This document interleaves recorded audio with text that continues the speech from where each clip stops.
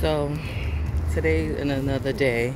They changed the name to Italian Heritage Day, but it is Columbus Day.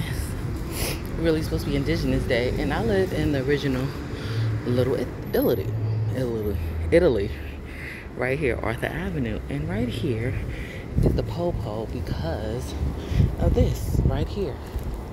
This park right here has a statue of Columbus.